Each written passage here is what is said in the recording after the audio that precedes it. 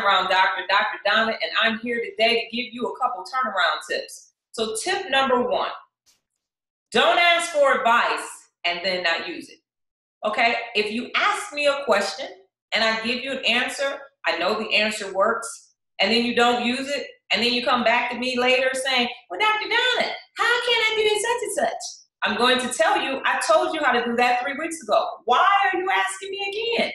If you want advice, ask for advice. If you want a shoulder to cry on, I'm not that person because I don't attend any pity parties at all.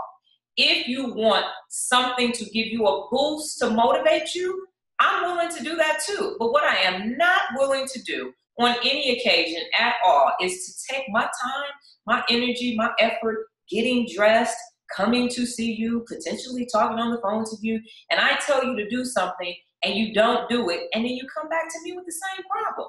I put this on Snapchat the other day, and I said, the first thing that you gotta do, the first thing that you can do before you turn around is to turn around. If you're going in the wrong direction, you gotta stop. Just stop and turn around. Now you gotta be willing to listen. I have often talked to people, and this one gets me. I'll tell them to do something. Well, I was talking to my cousin, and they said, your cousin? Did your cousin have a doctorate? Did your cousin go to school for 23 years? Did your cousin been doing turnarounds for 30 years? If your cousin hasn't been doing all of that, quit talking to your cousin. Or you can keep talking to your cousin and you can quit talking to me. But we can't do both, okay? Pick one, and that's it. A double-minded man is unstable in all his ways. It just is something that just really bothers me. Or how about this? You do half of it. So if I tell you to do something that's really, really hard, like get up every day at the same time and go to bed at the same time, and so Monday through Friday, you get up at the same time and you go to bed at the same time, and then you want to sleep in on Saturday, then you say, well, I'm going to go to the late service for church on Sunday, for those of you who attend services, and then you want to know why Monday morning you got the Monday morning blues.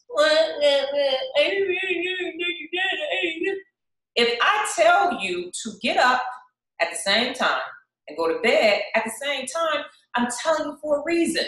Your body is going to regulate itself, and then your brain is going to say, hey, this is cool. I like this. I know what to do. But if you're up till 11 o'clock one night, and then you're going to bed at 8:30 the next night, then you go out on the weekend, and then you sleep in until 12, you are all discombobulated, and it's not going to work.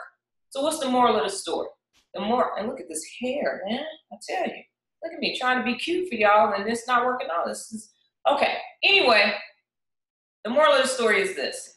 If you wake up at the same time and go to bed at the same time, it gives you the strength and the mental capacity to keep going, okay?